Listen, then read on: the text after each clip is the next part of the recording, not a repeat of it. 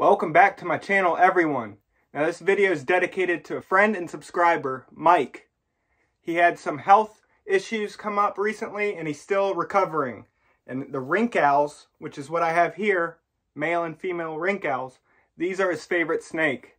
So this video is dedicated to him. I hope you get better and I hope the recovery is smooth from here on out. Now before even mentioning anything else, remember I'm a professional. Don't attempt anything you see on my page, on my channel, and subscribe if you're new. Now I'm going to handle both of these uncut. So even if I mess up talking or if I have to drop one of them, you're going to see it all. But we're going to handle these both for 5 minutes. But Mike, yeah, I hope recovery is smooth. And I appreciate all the kind words, all the positive comments you've left ever since finding my page. I appreciate you. And if anyone else has like a favorite snake that I have, let me know and I'll film videos for you as well. But these Rinkhals, it's an African species of snake, venomous elapid, and they hood up. They also spit like true cobras, but they're not true cobras. They're in their own monotypic genus, Hemachatis, while true cobras are in the genus Naja. Now some differences are the scales. Now the scales of Naja are smooth scales. The scales of the Rinkhals are keeled, so they're like rough to the touch. And another difference, the true cobras lay eggs.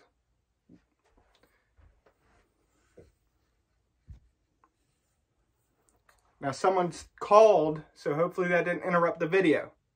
But anyways, another difference, true cobras lay eggs. The Rinkhals give live birth. Isn't that amazing?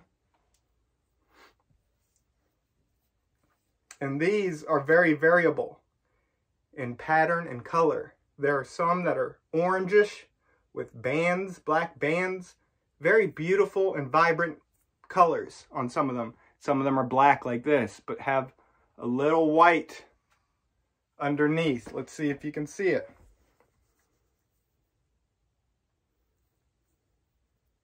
Maybe not, but I'm sure you can see it on the other videos. Now I do have a video going over just the Rinkhals specifically. So if you do want to learn more about them, you can check out those videos, or the video specifically about the Rinkhals.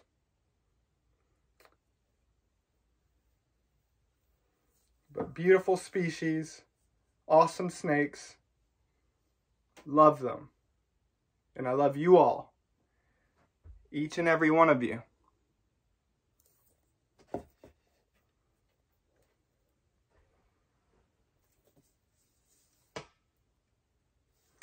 And another thing that I'd like to mention is I know I've been posting lots and lots of content, and who knows if that's a good idea or what, but once I get consistent viewers, then I will focus more on making the best quality content, which I still try to do regardless, making the best quality instead of quantity. But right now, I'm just still trying to figure everything out. So, yeah. But regardless, if you love snakes or want to learn about them, subscribe. You're not going to find daily uploads anywhere else. I try to post daily and multiple times a day. So if snakes, something you enjoy, subscribe. Always leave video suggestions and I'll be sure to get to them.